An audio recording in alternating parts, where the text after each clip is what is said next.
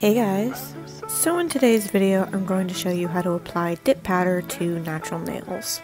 Applying dip powder to natural nails is roughly the same concept as applying it to nail tips, but with just a few slight differences. If you are interested in seeing how I apply dip powder to nail tips, I will link that video down in the description box below. Disclaimer! Applying dip powder can be tricky, especially when applying it to natural nails. You really have to take your time when applying it, which can get frustrating. But the more you practice applying it, the better you'll get. So don't get frustrated and just take your time with it, and of course, practice a lot. With that being said, everything that I've used in this video and that you'll need will be listed on the screen here, and I will also list everything down in the description box below. So let's get started. So the first step when it comes to applying dip powder to your natural nails is to prep your nails. Now I'm starting off by pushing my cuticles back. If you want, you can go ahead and do some cuticle work. I normally don't, just because my cuticles are pretty good, so I don't really need to do that. Next, I am shaping my nails, and I'm using a fine grit file to do this, just because my nails are naturally very thin, so I don't want to accidentally chip my nails with the file. The shape that I'm going for today is an oval almond kind of shape, but you can go ahead and shape your nails however you want. You can go ahead and do square or coffin or whatever. I just decided to do little almonds because I feel like that suits my hands the best when my nails are short, so.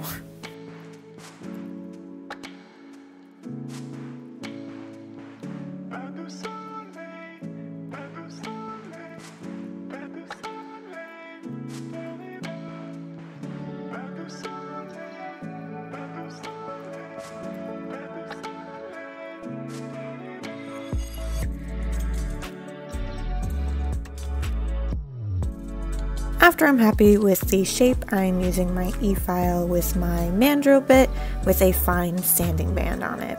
You can prep your nails with a regular hand file. I just like using an e-file because it's easier and it goes by faster, and I just notice I have less lifting with it.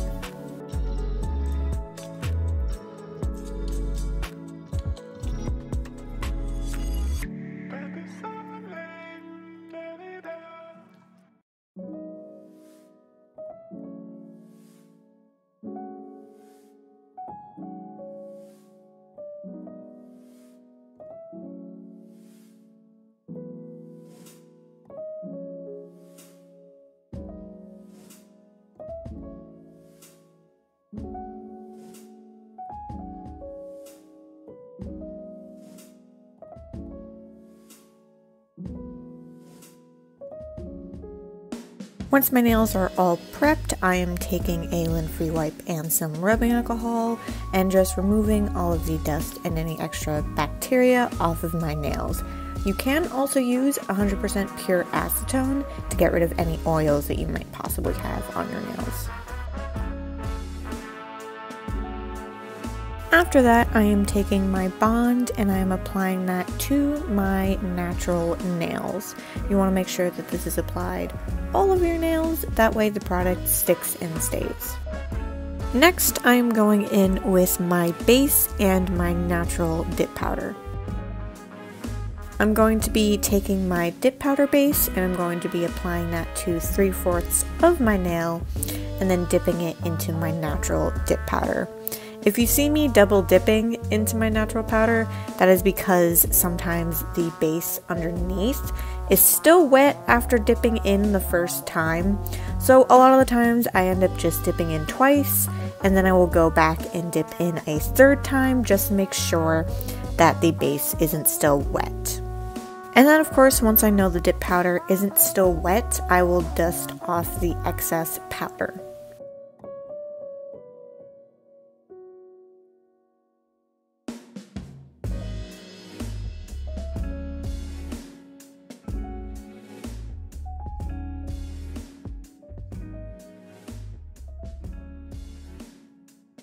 Once my natural powder is applied, I'm going to be going in with my dip powder color of choice and applying that a hairline away from my cuticle. I'm also making sure to apply my base coat to my sidewalls. That way I don't have any bald spots. If you do get some bald spots though, you can fix that when you go into your second coat. You just have to really make sure that you are applying it where you want it to be applied. And I'm also making sure that I'm not getting any of the base onto my skin. You don't want the base to get onto your skin or in your cuticle area because otherwise it is a pain to remove. So definitely make sure that you are taking your time when applying the base.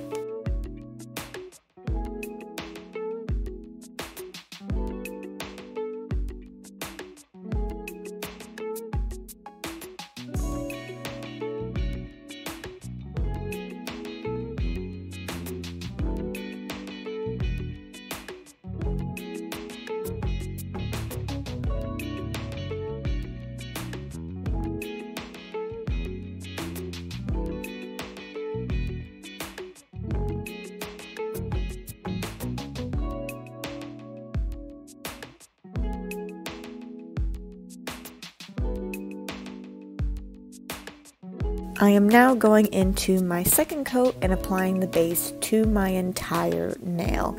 And I'm also making sure to get any of those bald spots. I think off camera I did end up doing a third coat.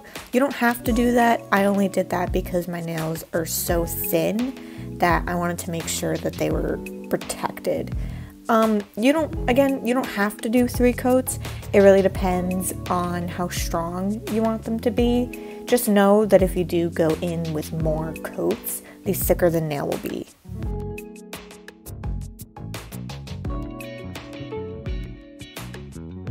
Once I'm happy with it, I'm going to apply my Seal Protect to all of my nails. This helps the dip powder to harden. That way when you go in to file, you don't accidentally file away any of the dip powder.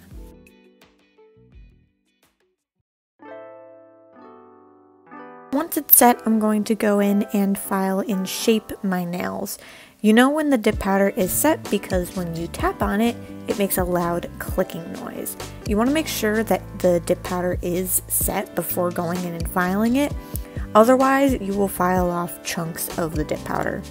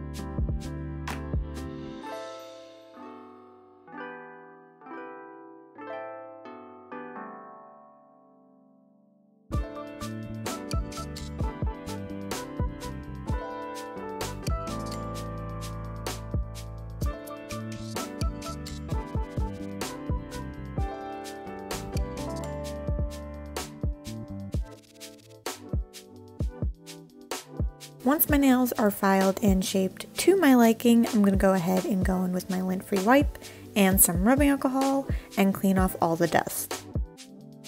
After you've cleaned all the dust off of your nails, you want to go in with your top coat. Now as you can see, I went ahead and did a royal blue French tip. I just decided that I wanted to do something a little fun. But if you just applied a regular colored dip powder, then all you have to do is just apply your top coat.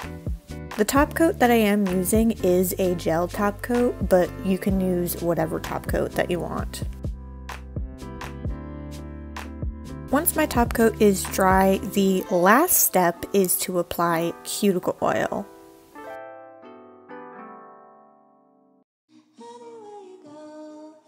So that is how you apply dip powder to natural nails.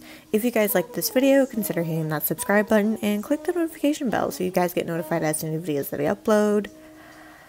if it even works, and if it doesn't work, you can go ahead and follow me on Instagram where I normally update you guys as to new videos that I upload, but that's also where I share my work that you guys normally wouldn't see here in these videos. So I hope you guys enjoyed this video, and I will see you all in the next one. Bye!